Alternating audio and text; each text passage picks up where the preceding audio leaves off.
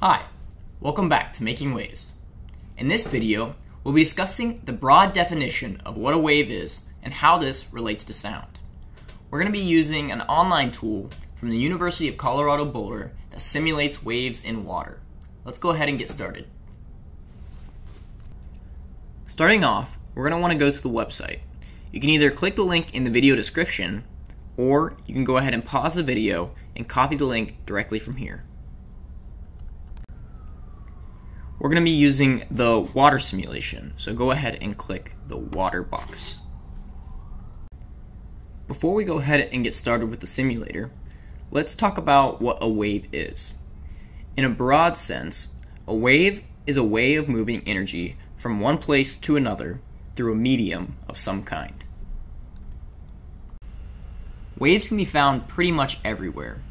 They can be in water, like waves in the ocean, or they can move through air, like sound waves, or even through the ground, like earthquakes, or what also is called seismic waves. Now let's go ahead and look at a simulation of waves in water. On the simulation page, I'm going to go to the very bottom and hit side view, and then this button here, so only a single drop of water falls rather than a continuous stream. And then to start the simulation, I go ahead and hit this green button right here on the faucet. As you can see, a drop of water falls out of the faucet, hits the surface, and then creates a ripple that moves away from the faucet head. In this example, the energy from the falling droplet is transferred through the medium of the water below. Now, in order to see this a bit better, I'm going to turn on the continuous strip. I'm also going to add a little red ball over here on this side of the simulation to help demonstrate the concept.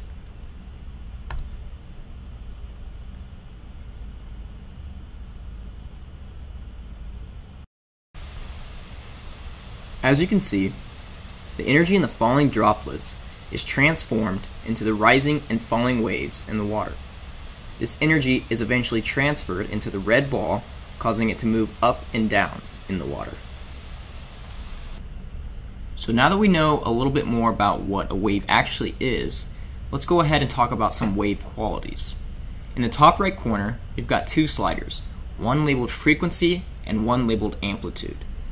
We're going to talk about frequency first. Before I hit play, I'm going to take the frequency slider down closer to the minimum value. Pay attention to how often the drops are coming out of the faucet. As I move this slider up, the drops will appear more often or more frequently. Every time a drop hits the surface of the water, it creates a trough that moves from left to right, and by increasing the frequency, we can increase the rate at which these troughs are created.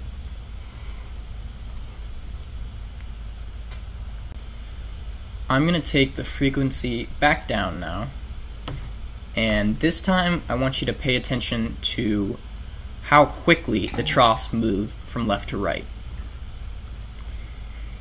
Now increasing the frequency.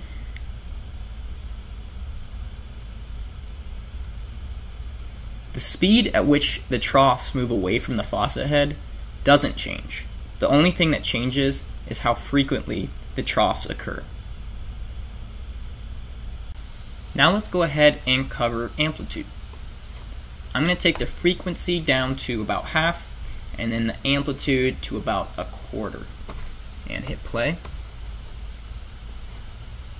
Pay attention to the height of the wave's peaks. As I move the slider to the right, the height gets taller.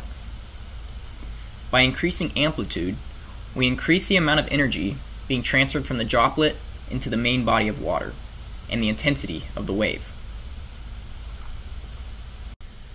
Notice how changing the amplitude doesn't change how fast the peaks move away from the faucet head or how often they occur. It only increases the peak's height or the intensity of the wave. Feel free to go ahead and use the simulator to get more familiar with some of the concepts that we just covered. If you want to try some more simulation tools, at the bottom of the page, There's a sound simulator and a light simulator as well. As always, thanks for watching, have fun, and I'll see you in the next video.